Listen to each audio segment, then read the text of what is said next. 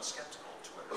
It's not I'm skeptical, but I think it's a great communication device. I mean, the imposition of 140 characters forces a certain kind of communication.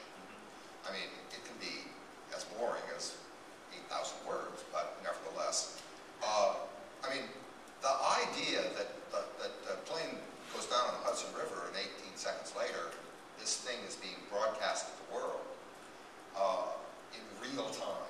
Real-time information. I'm not talking about real-time information, meaning I'm going to the doctor now, I just left the doctor now, I have a cavity, etc., and on and on. I mean, all that stuff is, you know, is just, you know, it's of course only meaningful to the cavity person.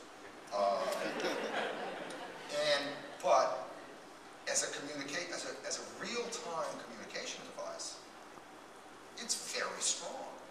Now, whether or not anybody is going to find ways to advertise within it, or, as people would like to say, be able to promote from it, which is the more, you know, kind of thing you think about and say, well, okay, you can probably, if you have a product to sell, you can probably promote it by various kinds of tweets. That may be true. It doesn't seem like it's a very natural advertising thing. Very natural, but who knows? And you don't tweet? No. I did it, well, one day I got in there, and I've been in and out of it to learn about it, try to understand it, whatever. It's not exactly for me, but meaning, no. First of all, I don't go to the dentist, so. I don't do anything that's, you know, that would cause me to emote. But pretty interesting, I think. But when I went in, the thing is then people like expect you to do things because they like follow you, you know, followers. You build up all these followers, and then if you've never said anything, it's like Facebook. You know, people invite you. You're on Facebook, and people invite you, and you don't respond. It's like a rejection. You don't really mean it as a rejection, but. Is this some personal experience here? What? With this Facebook, and you know, you try. Well, Facebook, yeah.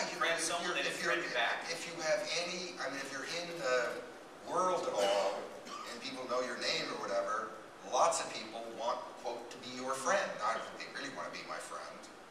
Well, not really your friends, Barry. I mean, they just, you know, they want to communicate with you. Okay, the word friend. Thank you. All right. So they ask you to do it. You build up like thousands of these friend requests, and you know, it's like like my wife who does it. She has, I think, I don't know, 87,000 friends. But she's kind of famous too. But that's her business, right? You know, I mean, she's out there selling clothes, and so anyway, I don't have any friends. But you don't have any friends. But you don't have any time too. So maybe to be fair. No, I got time.